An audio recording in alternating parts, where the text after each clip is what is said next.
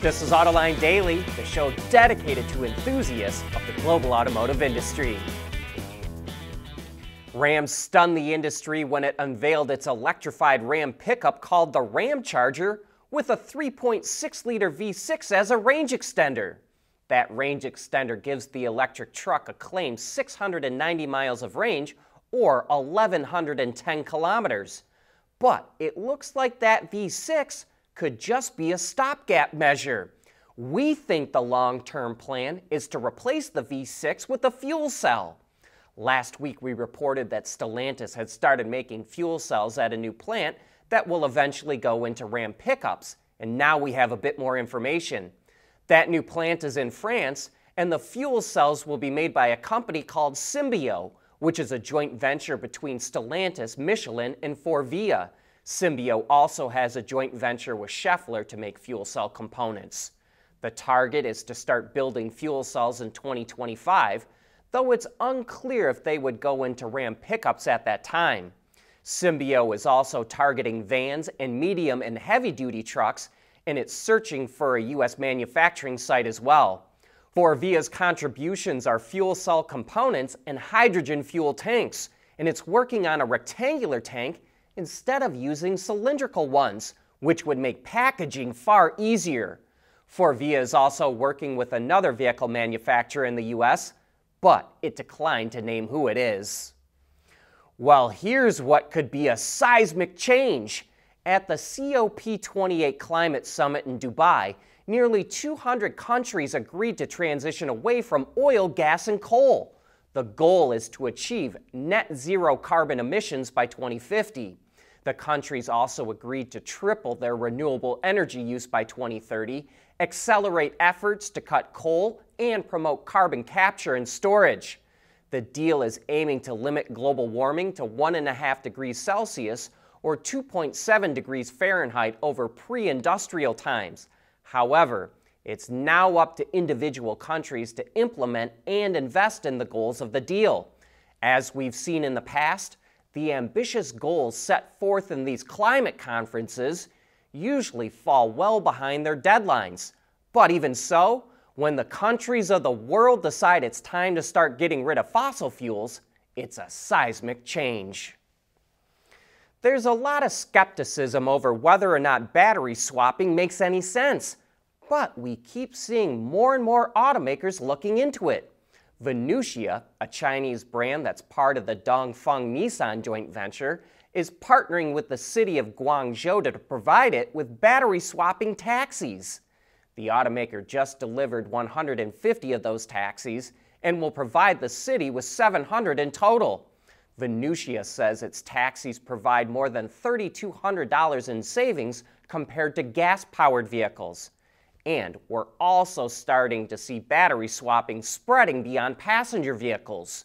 You may remember that earlier this year, CATL formed a partnership to build battery swapping stations for long-haul trucks in China, and Stellantis is working with Ample to develop battery swapping for its EVs.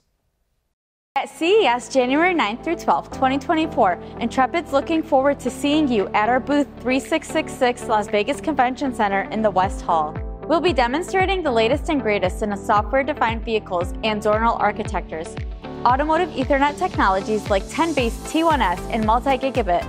See you at CES 2024 Las Vegas Convention Center in West Hall booth 3666 or visit intrepidcs.com/sales. GM says one of the reasons it's dropping Android Auto and Apple CarPlay from its vehicles is safety. Motor Trend spoke with GM's head of product for infotainment, who said that connection issues between those apps and the vehicle causes people to pick up their phone too often to see what the problem is. That was one of the motivations for GM developing its own software platform called Altify, which integrates Google directly into the vehicle. That means interactions between human and car should be more seamless, and the system will have more capabilities. Not only will users be able to make phone calls, send texts, and set navigation, they could also adjust most of the HVAC settings with voice commands. But safety and better interactions are not the only factors for making the change. GM will get access to more of the data generated by people inside of its cars as well. And there's other benefits of Autofy, like the ability to buy stuff from your car. By the end of the decade, GM thinks people will spend as much as $25 billion a year on subscription services. Could this be a look at how automakers will rank in the U.S. market in the future? Experian, the data and credit reporting company, published a list of automakers based on their EV market share. Not surprisingly, Tesla tops the list with over 56% of the EV segment, but it lost almost 8.5 points a share compared to last year. The Hyundai Group did some of that damage with 8% share, which includes Hyundai, Kia, and Genesis. General Motors is next with 6.7%, followed by Ford at 5.8%. Volkswagen and Audi combined have 5.3%, and Rivian rounds out the top 6 with 3.7%. BMW and Mercedes are also doing well selling EVs, but we don't have market share numbers for them. And these numbers ought to cause concern for other legacy automakers who are not on the list, because it represents a whole new ranking in the U.S. market. Stellantis is kicking off a competition that could help it find a new generation of battery talent. Along with the U.S. Department of Energy and Argonne National Lab, Stellantis announced the Battery Workforce Challenge, which is a 3-year competition where participants have to design, build, test, and integrate an advanced EV battery into a future Stellantis vehicle. 12 universities and vocational schools have been selected, and in 2026, the winning teams will get dozens of awards, $100,000 in prize money, and the chance of getting a job at one of these companies. Stellantis says the vehicle used for the competition will be announced early next year, which we expect to be revealed at CES. Scout Motors is opening an R&D center in Michigan, something that will bother other automakers in the state, since Scout will undoubtedly start rating them for talent. It already nabbed Chris Benjamin away from Stellantis to become its chief designer, and it will be after other top talent as well.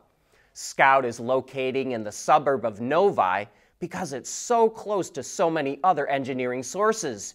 GM, Ford, Toyota, Nissan, and Hyundai have large engineering and R&D campuses in the area, as do almost all of the global Tier 1 suppliers. Michigan has also landed $14 billion in EV and battery investment, which is creating a large EV talent pool. Looks like I need one of those Komatsu 930Es just to hand out all the bonus points we offered to anyone who could name the division of General Motors that made mining trucks from 1953 to 1981. Lots of you were quick to point out the name of the company is Terex.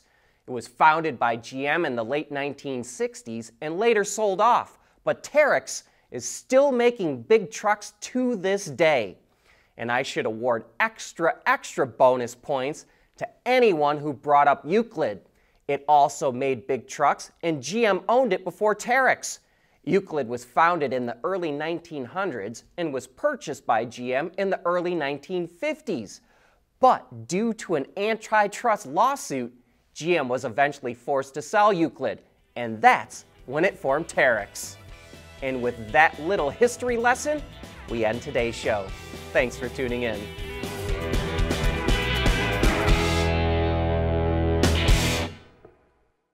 Autoline Daily is brought to you by Bridgestone, solutions for your journey, and by Intrepid Control Systems, over-the-air engineering. Boost your game.